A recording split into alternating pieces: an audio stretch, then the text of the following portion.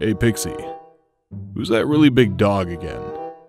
Oh, you mean Hugo? Does he get bullied a lot? Yeah, mostly by Randal. Lola says it's because he's a marshmallow. I think because he's white and brown, like a roasted marshmallow. I think she means to say that he's soft.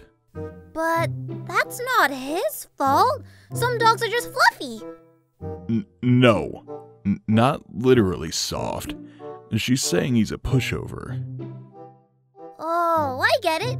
But Hugo is really big. It would probably be super hard to push him over. No. She means he doesn't stand up for himself.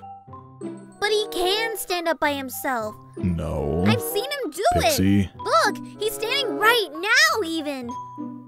He doesn't defend himself from mean or unfair treatment. Oh. But, luckily for him, I know a certain dog that can help him out. Really? Who?